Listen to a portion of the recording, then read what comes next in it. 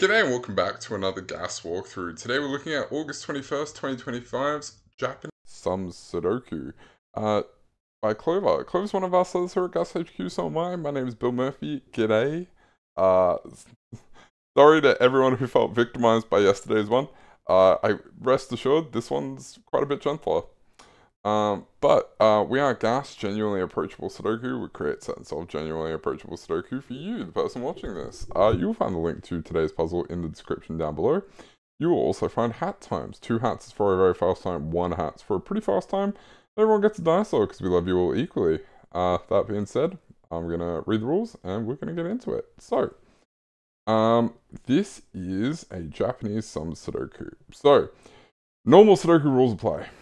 So each box, each row, and each column must contain the digits 1 to 9 once each. Now, I'm gonna read all the rules, and then I'm gonna stop to just kind of break down all of like the oh gosh, words, the corner cases. Outside of the grid, grey clues indicate sums of digits in continuous runs of grey cells in that row or column, and red clues indicate the sums of digits in continuous runs of red cells in that row or column. So, what that means is you're going to have to shade. Sorry to like everyone who keeps telling me, oh, I don't like shading. Today, I will be impressed if you can solve to have a bonus hat on me. Now, so what does that mean? It means that, oh, actually, no, I'm going to keep reading, then I'm going to come back. Clues are given in order from left to right or top to bottom. There must be at least one blank or differently colored cell in between 2 runs of the same color, but there is not necessarily a blank cell in between runs of 2 different colors. All clues have been given for both rows and columns. Cells that are not indicated by a clue are not colored. Okay, so let's break down the implications of what that might mean. So, where do I start without giving away some of the puzzle? All right, so there's not really a good place to do it without giving. Okay, let's try this. So, I'm gonna look at this middle row here. So, if I were to say 1, 9 and 5, and 1, 8 and 6. Actually, I'll put this 8 here for a second to not give away everything. That could be my run of 15. That is my red cells. And then I would need and then in this row I'd need to have like some number of cells summing to 21, so that's why this wouldn't work. And then before that I would need to have a run of 9 that sum to run that sums to 9. As an example, that could just literally be 9. Giving away a little bit of the puzzle. So in this one in particular, I'm going to give away this bit. So I have a 2 and a 3. Now, the only way that that can work is if this 2 is a grey cell. This red 4 could be next to it. But and it wouldn't need to have any gaps in between the change of colors. But this 2 would need to skip at least 1 unshaded cell to have the 3 be shaded. I hope that sort of like gives you everything that you need to solve today's puzzle. Fingers crossed. If not, please be nice. That's all I ask, gang. Yeah.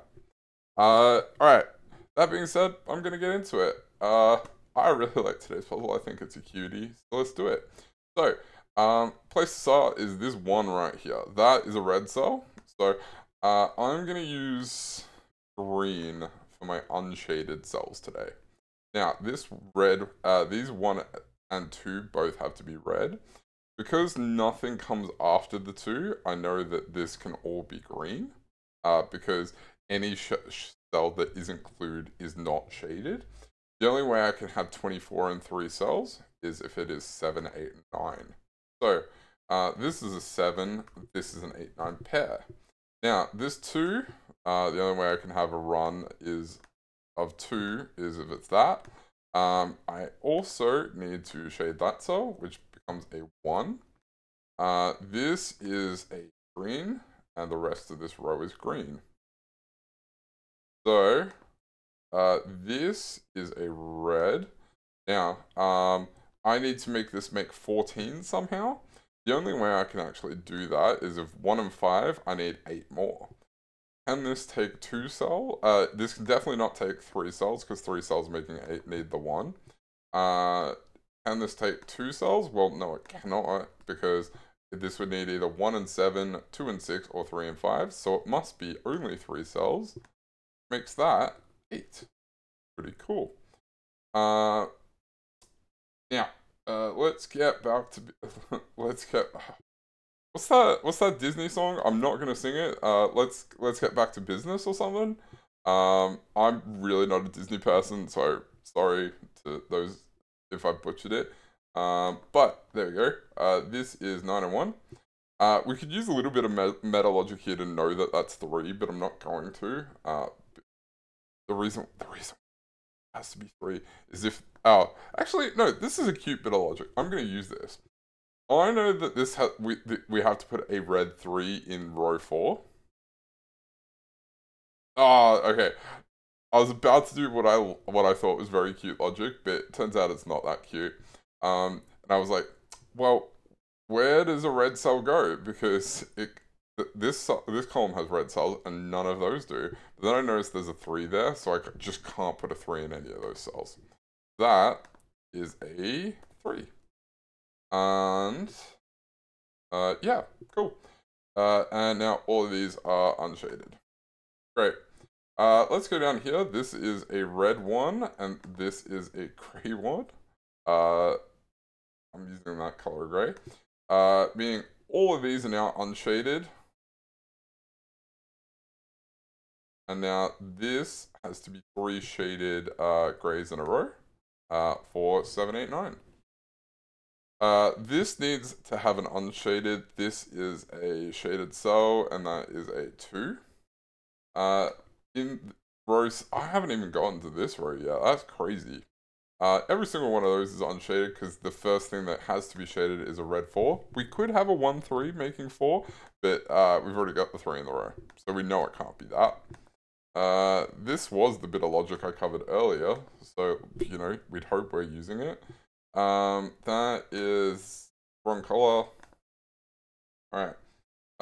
Now, 7 and 1 up here is 8, making 3.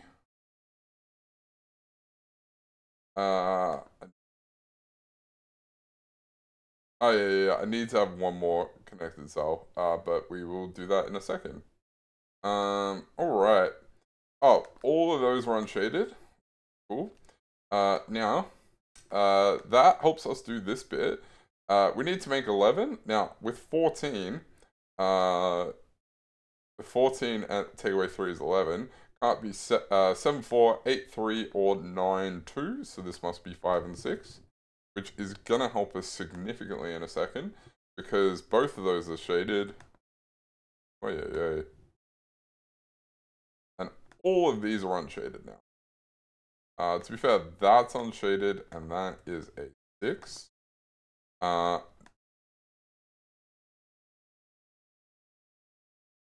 Now, I noticed something cute here, which is 9 plus 21 is 30, plus 15 makes 45. So I can actually go, these are all shaded, and those are all shaded. Because it means everything in the row must sum to 45, so we know all of those clues work.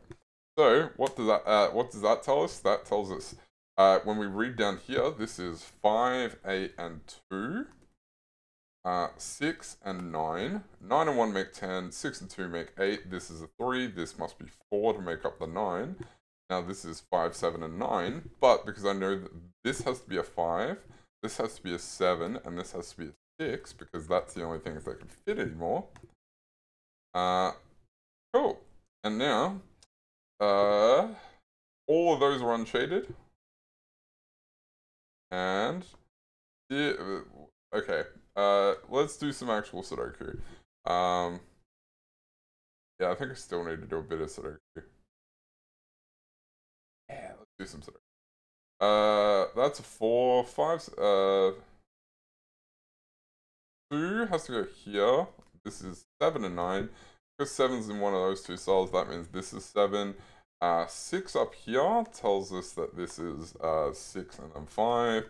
This is a 1. 6 and 8. 5 is forced down here. And that has to make that total. How do I know that has to make that total? 5, so if I max this out, this is 17, 17, 20, 22. So, because oh, that is interesting. If I max this out as 9, 8, it is actually 1 too many, so I actually know that this has to be 7 and 9, and this is 9. 9 and 8, 17, plus 3 is 20, making this a 4. That is everything shaded in the grid. Now, ignore the 9, 4, 8. I'm sure it's not relevant for any.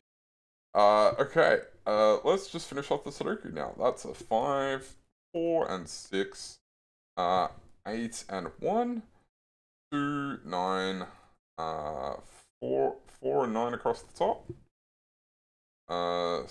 7, 3, 6, 5 and 9, 9 and 7, 4 and 9, that's a 4. This is 4 and 8, 8, 7 and 6, 5 and 3, 6 and 2, 1 and 9. This has been Japanese Sums Sudoku by Clover. My name is still Bill Murphy. Wherever you are in the world, I hope you have an amazing rest of your day, and I'll catch you next time. Bye!